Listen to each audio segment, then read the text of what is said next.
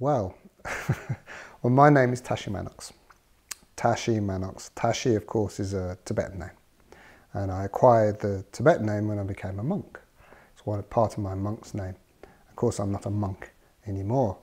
I stopped being a monk in around about year 2000, I think.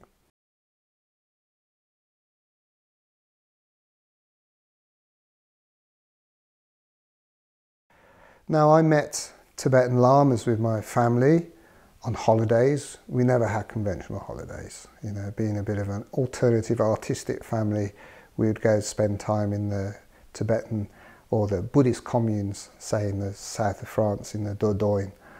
And there I met my first Tibetan lamas, old, wizened lamas, very wise, very friendly, very gregarious with us as kids. And I would look up to these, I was about 11 years old, and I'd look up to these old lamas and was very much inspired. They were obviously genuinely happy people, down to earth and wise. And that was something to aspire to, something to grow up to be.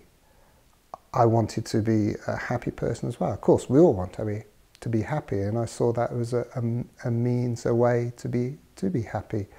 I just had a natural attraction to the robes, and in fact, whenever they were around and one would leave their top robe, I used to pull it over and put it around myself. You know, I felt a bit of a con because, of course, I didn't have the precepts of a monk, but it cocooned me. It made me feel secure and in the place within myself that I wanted to be.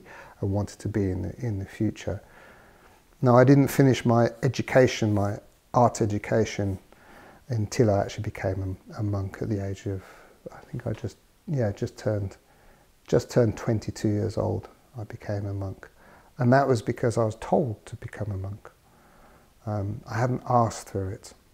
I had this kind of silly notion that you had to be a special sort of person to be a spiritual monk. You had to be a spiritual sort of person. And not just anyone could be a monk.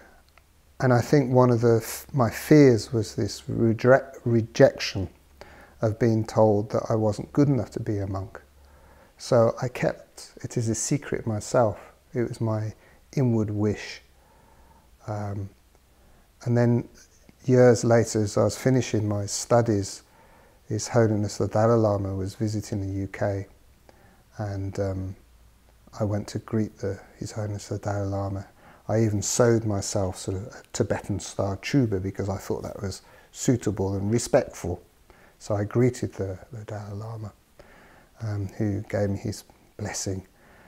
And my family Lama, you could say, who at the time was Akong Rinpoche, Akong Rinpoche, who established Samyeling up in Scotland.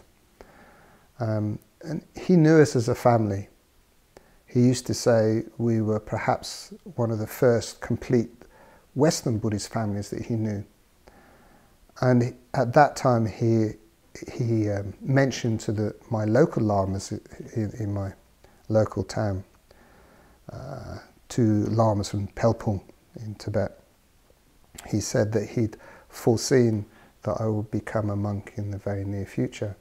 And this news came to me from these lamas. And so I was quite shocked to hear this, pleasantly surprised. I think I burst into tears, you know, because it was like a sort of a recognition of my inner wishes. And so then I took the precepts with Karla Rinpoche, my first Getzel precepts. And yeah, it went on from there. And now I've been